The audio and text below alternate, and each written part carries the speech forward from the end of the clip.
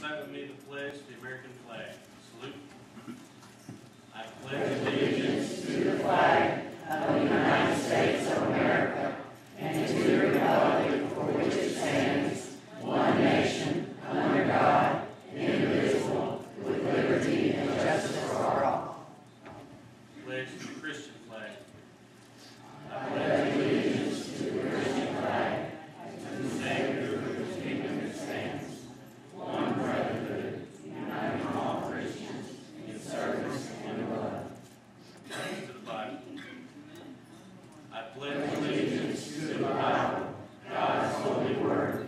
I will make it a lamp unto my feet, a light unto my path, and will hide His words in my heart, that I might not sin against God. Color guard, post the colors. Hold on. Stay where you are. Stay where you are. Would you please join me as we sing our national anthem?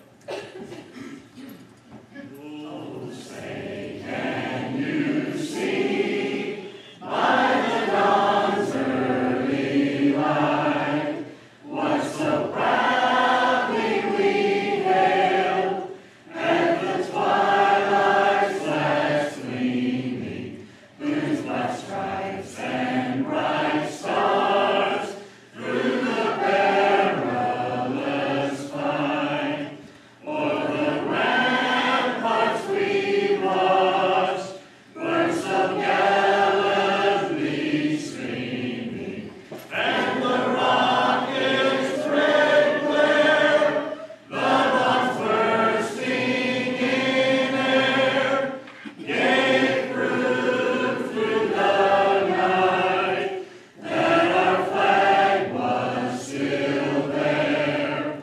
Oh, say does that star-spangled banner yet wave o'er the land of the free and the home of the brave.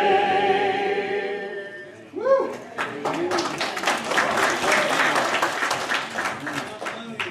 Color guard, post the colors.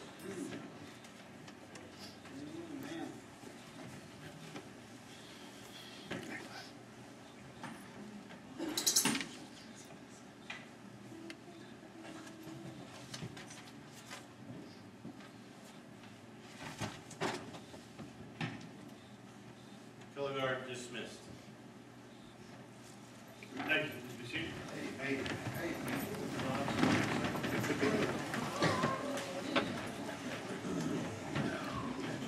We're fixing to do our choir special just like we usually do on Sunday mornings, but before we do that, I want to take this opportunity to just say thank you for all those who have served in our armed forces.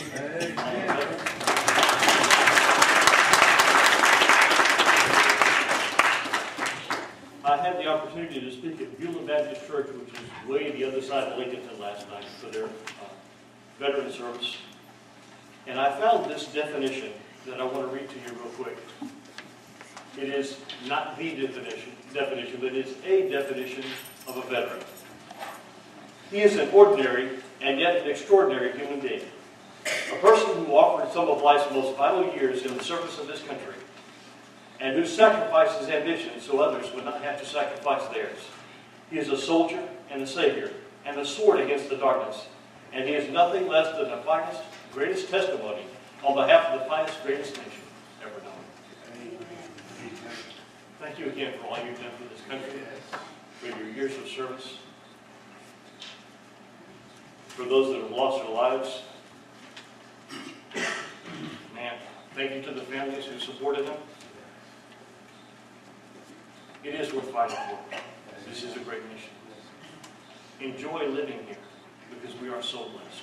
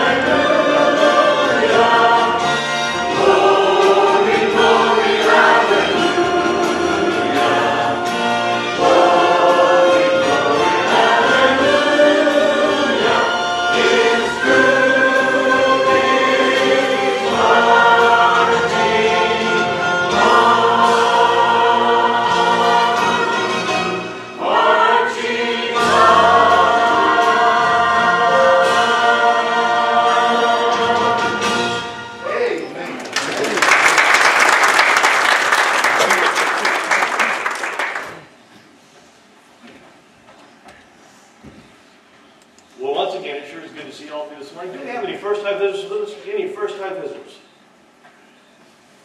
All right. Well, y'all know how it works. Sit back and enjoy all they got in store for you. Amen. I'm sure our pastor has a wonderful service for us this morning. I'm looking forward to it. Let's open our service with a word of prayer.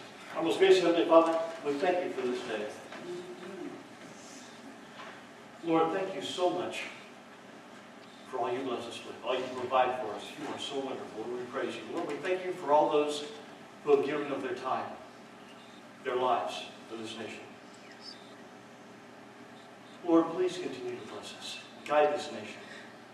Help us to stay strong and help us to continue serving the Lord that this nation was founded on. You are so wonderful, Lord. We praise you. And we pray for all those from our leadership. Lord, they truly need you this morning. Guide them. Bless them. Grant them wisdom. Lord, let them make the right decisions, the best decisions for the people of this nation. Lord, we pray for our military, our law enforcement, our firefighters, EMTs, Lord, all those that stand in harm's way for us. Lord, bless them. Protect them. Lord, we pray for all of our schools, our teachers, our faculty and staff. Bless our children. Keep them safe on their way to and from school, and while they're there, Lord, they need you. Bless them.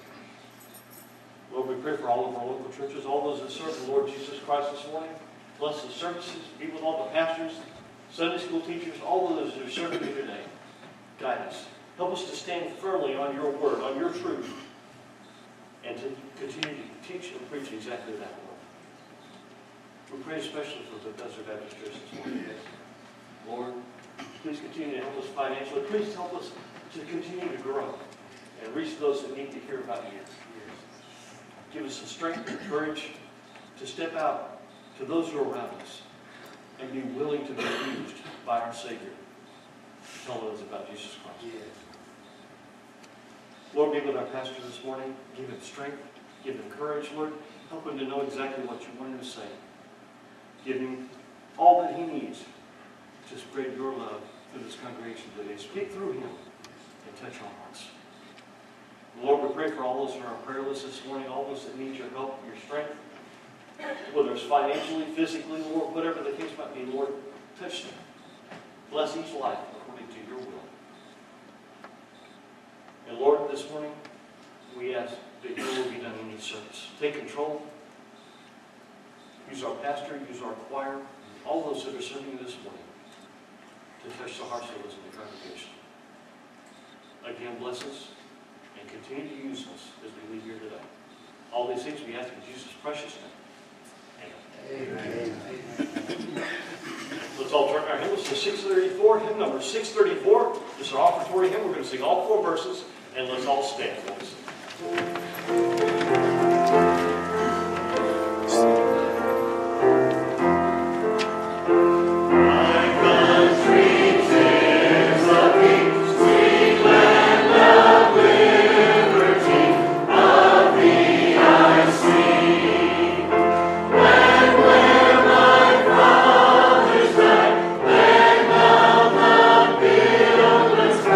From every mountain side.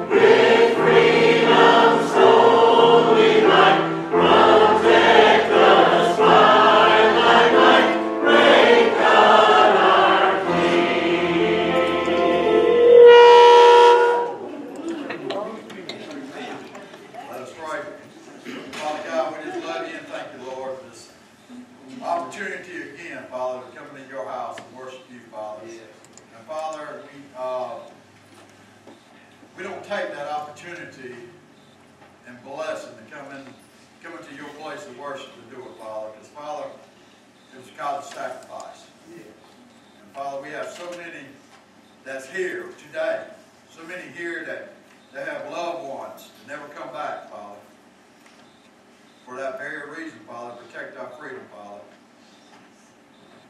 Jesus, Master, you said in John 15:13, there's no greater love than a man who lays down his life for a friend.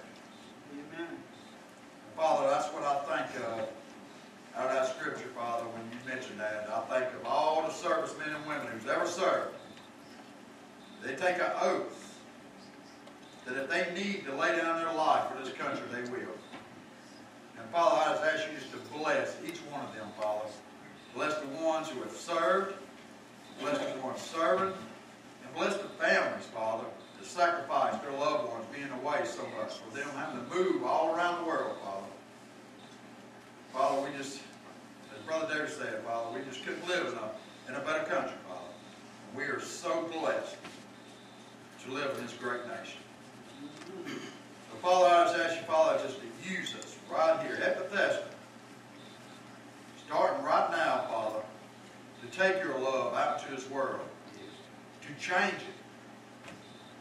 You used 12 men to change the world. Father, you could use us. There's a lot more than 12 of us here. To start right here in our community. To start changing our country and the world. Father, we just love you. We thank you for these blessings. We ask you to bless these tithes and offerings, Father. And just pray, Father, they bless your heart, Father. And Father, you just continue to use them, to use us, Father, to bless you. And this is in Jesus' name we pray. And all God's people said.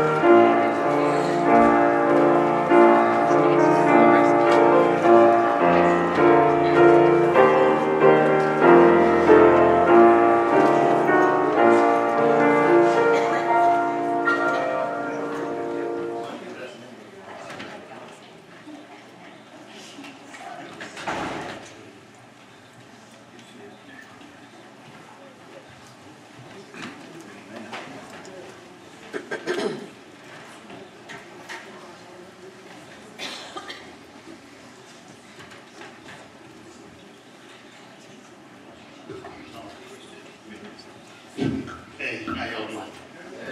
In case any of y'all don't know me, my name's Gail Conn. Hi. We used to be members here and we left for 4 years. 3 is the normal time in the Bible, 3 and 7. Yeah, we had an extra year just in case. Some of you knew I played saxophone. I picked it up after a 35-year hiatus. My wife didn't even know I could play the saxophone when I played it here first time about 6 years ago, 5 years ago. But anyhow, the song I'm going to play for y'all today is called Amazing Grace. It's probably the best known hymn in the world. It was written by an Englishman, John Newton, who lived from 1725 to 1807. And he started going on the ship when he was 11 years old. And he was actually a professed atheist and a slave trader in his young life. But he joined the Navy when he was 20. He didn't like it, so he left. But they caught him and put him on some slave ships. So he was, I guess, a crew member for a number of years. Then he started being a captain on the slave ships who were stealing slaves from Africa, bringing them over to Charleston, South Carolina. Well, he didn't like the slave trade, so one of his March, he was about 24 years old, had a storm. And the storm was so bad that he ran up to grab the wheel of the ship and said that, prayed to the Lord that if he would give him grace and let him through the storm, he would change his life around. Well, he did a few years later. He didn't do it right away. But anyhow, he coined some words, amazing grace, probably some of the words he might have gotten from the slaves in the ship, they don't know for sure. But his conversion happened during that storm. And like they say, that they don't have any atheists in foxholes. So anyhow, he coined the words, amazing grace, how sweet the sound that saved a wretch like me. I was lost, but now I'm found. Was blind, but now I see. We got about 4 pages of this. I'm not going to go through all of it, but anyhow. In 2005, they had a movie called Amazing Grace. And the producer of that show asked this fellow in Texas if he could add something to the music. So he went to Chris Tomlin, who added a little bit to the verse about Amazing Grace by adding the word, my chains are gone. He kept the first, second, fourth, and sixth stanzas of the song, but added Amazing Grace, my chains are gone. See how they go. I got so much here, I can't read what I'm writing here. But anyhow, he said the song, famous song, he originally didn't think he could add anything to it. It's such a great song. But then he remembered that the verse of 10,000 years was added 100 years after the original song. So he said, well, I guess I can add a little bit to it. So he said, my chains are gone. I've been set free. My God, my Savior, has ransomed me. And like a flood, his mercy reigns, unending love, amazing grace. So I'll try to do justice to it a little bit.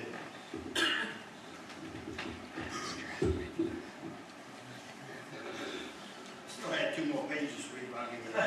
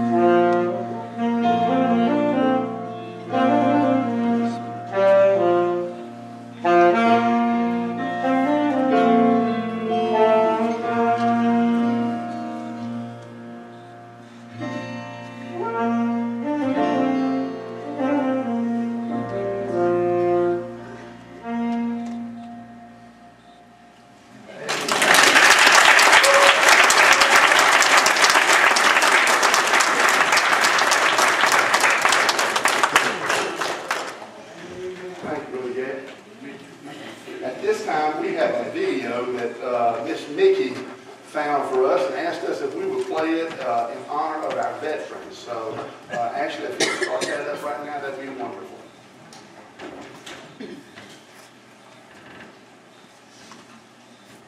No, maybe not.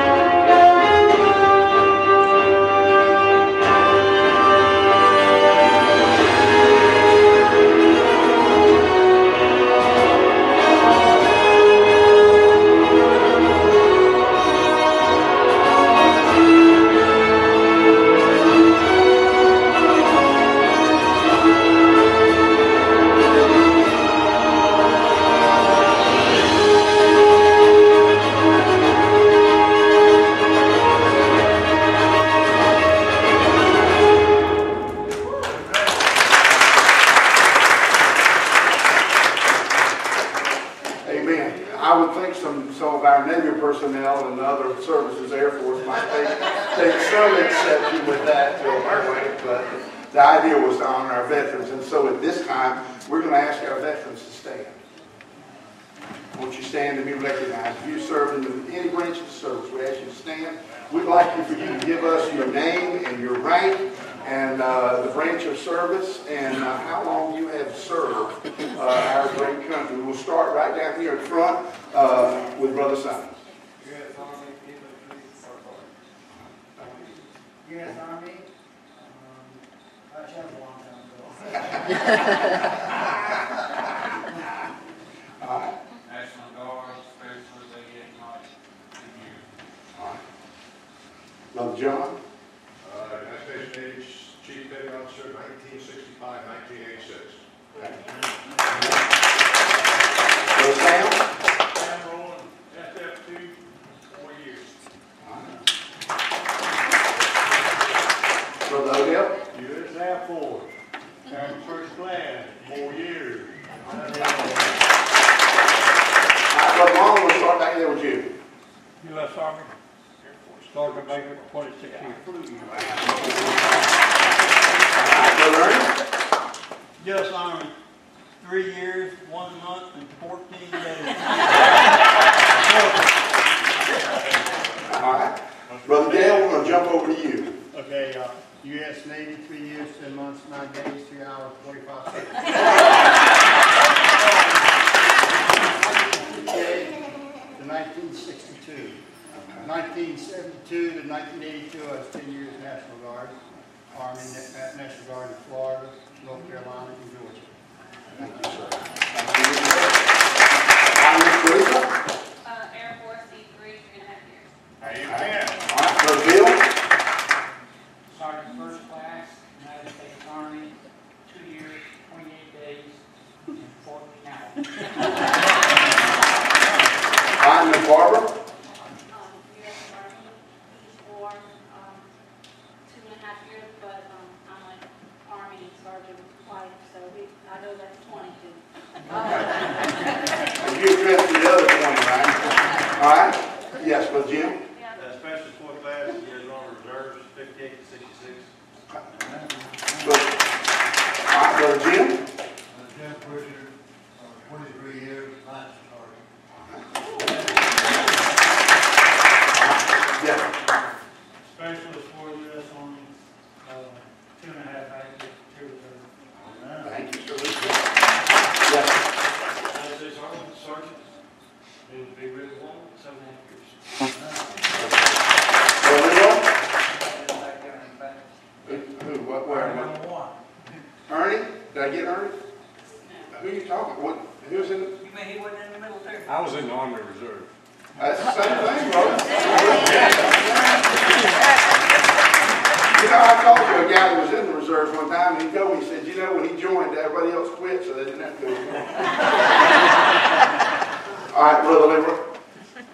Leroy McKinney, 23 years, U.S. Army, Sergeant First Class.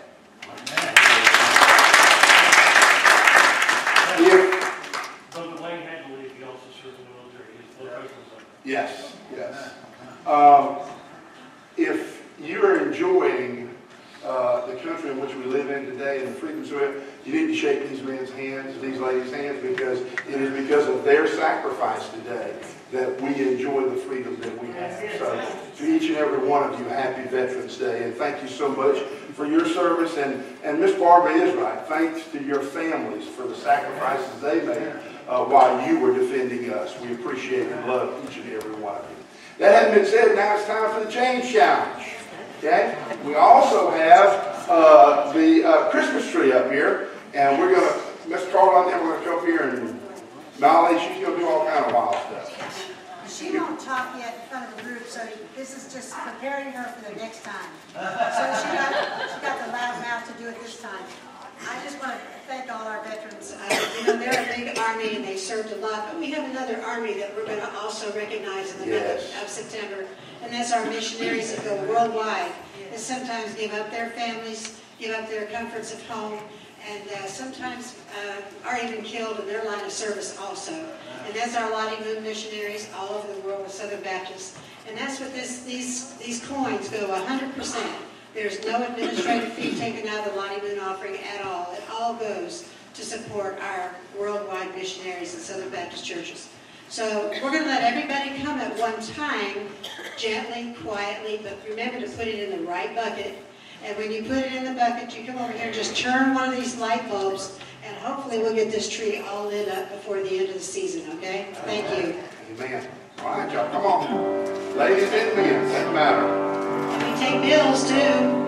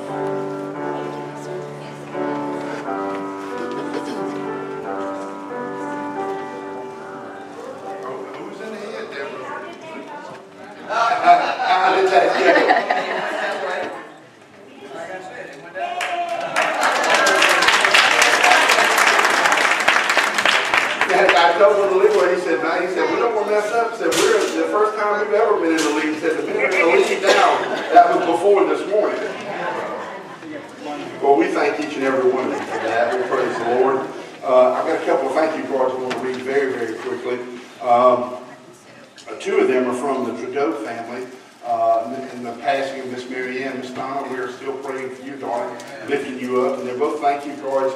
One for the beautiful Peace Lily. Thank you for your thoughts and prayers, and that's from Miss Mary Ann's family. And then many thanks for all the concerns, prayers for Mary Ann Trudeau. We greatly appreciate the sandwich trays and chips and given to us in our time of need. And again, that says thank you. And darling, we appreciate you, and we're still praying for you and your family, lifting you up in the loss of your mom.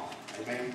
And on a secondary note here, it says this is from Sherry and Clayton, said that they would like to give the church a big thank you for allowing them to use the facilities, as well as for everyone who brought food to the reveal party. Said we're excited to be having a little girl and happy to be raising her with such a loving church. So thank you from them too. Thank you, church. Okay, now I can actually say it's a little girl. I can officially say that's a little girl. If you've got your Bibles, open them with me, please. I really don't have time to preach this message, to be quite honest with you. And I hate to do it an injustice, so what I might do is just kind of do half of it today, and I may do the other half tonight. So when you come back tonight, you're not hearing a rerun. You may just hear the last half of this message, okay? So if you've got your Bibles, open with me, please, to the 16th chapter of John. We're going to be using verses 5 through 15. And remember, we're talking about building a thankful life. Veterans Day couldn't come on a better day. And I'll tell you why. Because in this series of being thankful, we need to be thankful for all of those that have sacrificed and all of those who have served us and made it possible for us to be here today. So, if you are not thankful, maybe after today, maybe this other pillar that we're talking about will help you have that thankful heart and that thankful spirit.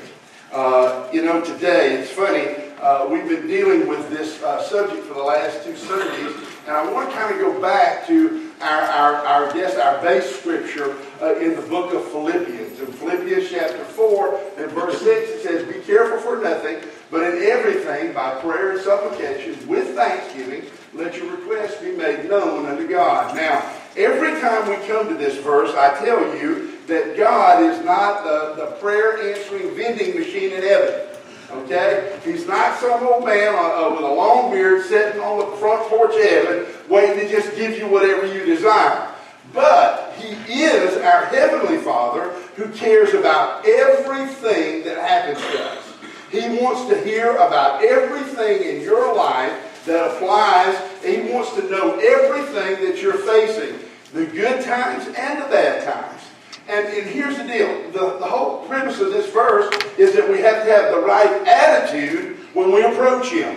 Now, there are a lot of people who come to God and they say, hey, I want this, I want that. Hey, make this happen. I need a pink Cadillac and all those other kind of things. I need to win the lotto and all that. But they're not focused on God. And they're not coming with a thankful heart.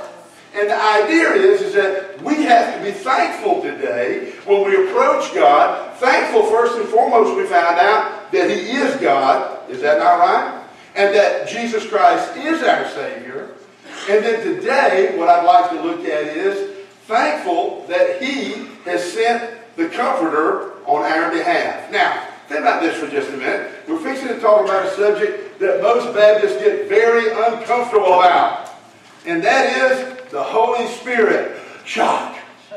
Now, I know when I say Holy Spirit, most of y'all think about pew running and snake handling and all that kind of stuff. I can't believe it, preacher. You're smack dab in the middle of a Southern Baptist church, and no self-respecting Baptist is going to talk about the Holy Spirit.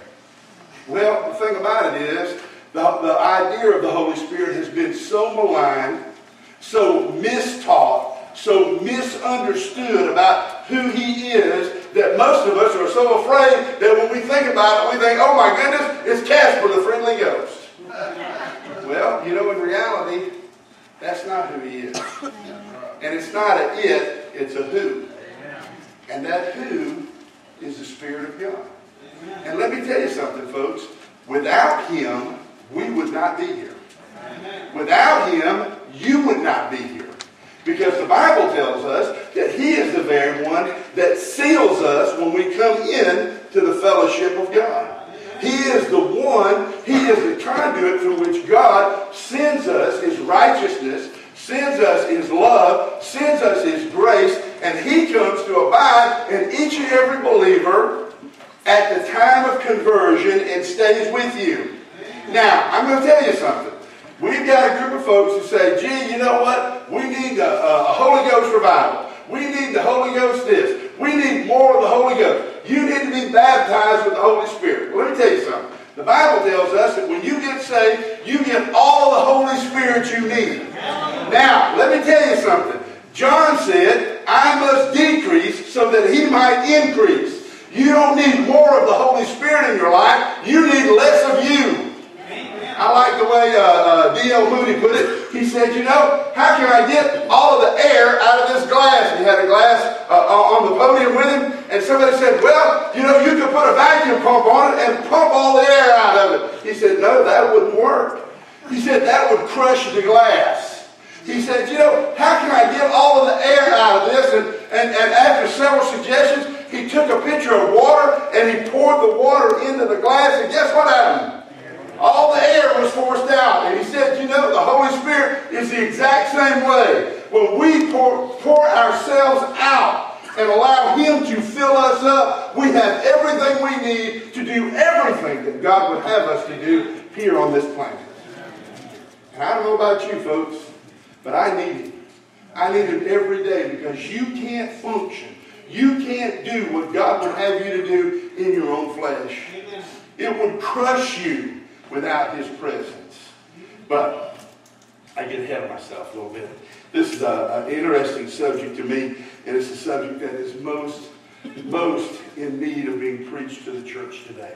Look with me in verse 5 of chapter 16 of the book of John. Okay, with me? He says this.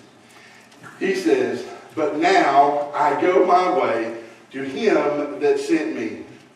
And none of you asked me, whither thou goest thou? But because I have said these things unto you, sorrow hath filled your heart. Nevertheless, I tell you the truth.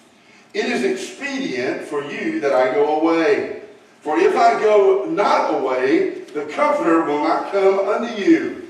But if I depart, I will send him unto you. Now, it's interesting when you go back to verse 5, that Jesus goes back to a subject that none of us like to talk about. And that is the subject of the departure of this life. That's because most of us have got in mind that this is home. We like our lazy boys, we like our chair, we like the people we know. Some of us even like our next door neighbor. Say amen. Some of us not so much. But anyway, the idea is that guess what? We think this is our home. And so when we talk about leaving this earthly planet, guess what people do? They get nervous. They change the subject. I remember as a young boy riding back with my mom and dad from Alabama. And on the way back, they were talking about their will. You know, you guys in the military, you know, you can never go outside the states, I guess, or maybe when you join there, they make you have a will. You have no choice, you know what I'm saying? And folks, let me tell you something. You need to have a will, okay? But they make you have a will. But to a young boy, listening to his mom and dad talk about their mortality, that was a subject that I just didn't want to hear. I didn't want to think about the idea of my mom and dad not being here. You know why? Because I love my mom and dad. And there's great comfort in talking and being with them. But what they understood was, guess what? You brought nothing in the world, guess what's going to happen when you leave? You don't take nothing out with you. But as sure as it is appointed unto man once to die, and after that the judgment. And they knew this. And see, I didn't want to talk about it. I didn't want to think about it. And even today, when I think about my parents' mortality, it still bothers me to a point. But I know this, that guess what? There ain't none of us short of the rapture getting out of this place alive. Say amen. And you know what? When Jesus told him, you remember that in John chapter 14? He said, I go to prepare a place for you. Remember that favorite funeral sermon everybody likes to hear? I go prepare a place for you. He said, if I go, I'm going to come back and do what? Receive you unto myself. Is that not right? But see, they didn't want to talk about that. They had it pretty good. You know, undoubtedly they had to have some money because, you know, Judas had the purse that had the silver in it, the gold. Undoubtedly they had to have a little money, and Jesus was comfortable to be around, and it was pretty neat to be a part of the star, I guess the roadies that go along with Jesus when he was healing folks and doing all those miracles. That had to have been pretty neat, don't you think? Yeah. And then he says, oh, by the way, I'm fixing to leave. And he said, you know what? When I said that, you didn't even bother to ask me what? You didn't ask me where I'm going. You know why they didn't ask? Because they didn't want to talk about it. Because they didn't want to hear about it.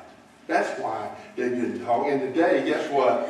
When we begin to talk to people about leaving this planet, guess what people do? Not me, brother. Must be somebody else you're talking about. Well, here's the deal. Think about it for a minute. Jesus said that not only was it necessary for him to leave, but he said what? It was expedient. Do you know what that means? That means that it was in their best interest that he leave. Now think about that for just a minute, because here's the deal. What could be better than to walk with Jesus? How many people do you know who have said, if I could just see Jesus face to face? Man, I'm going to tell you what, I believe. Boy, if I could just see one of them miracles, I believe. And then Jesus says, guess what? He tells us something. You're better off with me not being here. Yeah. Now, what's wrong with that picture? Because I don't know about y'all, but if I'd have been with them, I'd have been real happy that he was here. I'd have been real happy. You know, people say, what would you do if Jesus walked down the aisle? Well, I'll tell you what. If a believer walked down the aisle, guess what happened? Jesus was inside of them in the form of the Holy Spirit. Is that not right? And he did walk down the aisle. I hear people tell me all the time, you need to go to the Holy Land.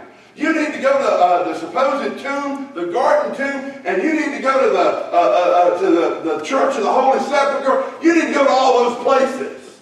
Because that's holy ground. Well, you know what? The Bible tells me that everywhere I put my feet is holy ground. Yeah. Not because I'm holy, but because the one who has sealed me, the one who lives inside of me, is holy. Amen? And guess what? I don't have to make a trip to some special site, because guess what? The special site is inside of me. And it is because the Lord lives inside. But listen to this. He says, you know what? He said, verse 6, he says, but because I have said these things unto you, sorrow hath filled your heart. Now think about that for just a minute. He said, I told you these things, and what happened? They had the typical Baptist response, which was what? Lip poked out, mad, whine. Because, hey, the meal ticket's fixing to leave. Hey, you know what? We're going to have to get out of our comfort zone. God ever done that to you before? Got you in a place where you had to get out of your comfort zone? Where, you know, you were comfortable right where you're at. Lord, I can't believe you're going to move me from here. And God says, what? I don't need you in this spot. I need you over here. And most of the time, what do we say? Not so, Lord. Well, have you thought about that statement for just a minute? Not so, Lord. If he's your Lord, what can't you do? Tell him no. Say amen. So the idea is, they said, look, we don't want you to go. We're sorrowful that you're going to go. But he says this. He says, I must leave. Why? What was the reason? Because that if I don't go, who's not coming? Now, if you have an NIV Bible, anybody here got an NIV Bible? Nobody is. It says what, Miss Susan? It says, what does it call it? It is for your good that I am going away. Unless I go away, the counselor will not come. The who? The counselor. Okay. Anybody else got another version? One version, and I can't remember whether it's American Standard, says advocate. All right? The Comforter, the Advocate, the Counselor, the Comforter, the one who comes along. Actually, the Greek word there is called Paraclete, and it means to come alongside. In other words, the one that's going to come alongside of you and walk with you and make it possible for you to do everything that I've commanded you to do. He says, he's not coming unless I go. Now, I explained something to you when we were talking about God. I said God was omniscient and he was omnipresent. Anybody know what that means? That means he was everywhere at once. When Jesus took off the robes of heaven and put on the robes of flesh and was born born in a stable, guess what he did? He gave up the power of omnipresence to do what? To take on a fleshly body that he might live a perfect life and die for us. Okay? When he did that, guess what? He couldn't be everywhere at once. The physical limitation of the flesh prevented that. Okay? That's why he said he took on the form of a servant. Alright? So, he says, the Comforter's going to come, and what will the Comforter do? He will be everywhere at once. He can be inside of every believer at one time. Why? Because he is the third person of the Godhead. Does that make any sense? Okay. You need to understand that, because here's the deal. Jesus said, it's better that I go away and that he come. Now, I don't know about y'all, buddy. I'll tell you, that would have blown me out of the water. I would have said to myself, hey, you know what? I'd rather Jesus be here. Jesus said that you're better off to have the Holy Spirit with you, because the Holy Spirit is going to teach you all things, is going to guide you in all things. Now, Acts 1 tells us about the coming of the Holy Spirit. And most of us can say, you know, I know that the coming of the Holy Spirit is like a mighty rushing wind. Okay? And I know that the coming of the Holy Spirit was like, not only a mighty rushing wind, but the tongues of cloven fire came and set upon each believer. And what they're saying is, you know what? When the Holy Spirit came in that upper room, he presented and manifested himself. And most of us say, I remember Pentecost, man. I will tell you, them people spoke in tongues. Well, you know what they missed? They missed the real miracle, which was that every person heard the gospel of Jesus Christ in their own language. Because you see, the Bible says, Paul said, God chose the foolishness of preaching to save men's souls. In other words, they had not heard the words of life until each one of them heard it in their own language. And the real miracle is not that they spoke in a language that they could understand, but that each and every one of them heard it, and those that heard it received the Holy Spirit and received God as their Savior. That's the true miracle of Pentecost. So, we need to be thankful. Thankful for the Lord. We need to be thankful for the Holy Spirit, because it builds in us that thankful spirit. His presence is necessary for you to do whatever it is that God has set you to do. Now, the question is this. Have you ever received the Holy Spirit? Now, how do you do that, preacher? Well, you hear the gospel. The Holy Spirit says, guess what? You need a Savior. He's the one that convicts the world of sin, and we don't have time to get into that this morning, but we will tonight. He is the one that convicts the world of sin, and he is the one that tells you, guess what? You're a sinner, and you need salvation. And that salvation only comes through the shed blood of Jesus Christ. It doesn't matter how good you are. It doesn't matter all the things you've done for the church. It only matters whether or not you have trusted in the shed blood of Jesus. The finished work of Calvary. So this morning, the question is this. Have you received him as Lord and Savior? Have you allowed the Holy Spirit to come into your life and seal you? Have you said, Jesus, I need a Savior, and you're it? Maybe today you'd say, preacher, you know what? I've been in church a lot of times. And I've held on to that pew, and I was just waiting for that last amen so I could get out. Maybe that's where you're at today. Maybe today you need to come and receive Him as your Lord and Savior. But just as important as that, if you say, preacher, you know what? Maybe you were saved. Maybe you were saved right here in this church. Maybe you say, preacher, you know what? But my life doesn't reflect that I walk in the light. Because you see, a lot of folks try and walk in their own strength. A lot of folks try to come around and say, hey, you know what? I'm going to do this because I want to do this. Well, you know what? The Bible says you can't walk the Christian life in your own strength, but that you need the Holy Spirit to help you, to guide you, to give you instruction. Maybe today you say, preacher, you know what? I haven't been listening.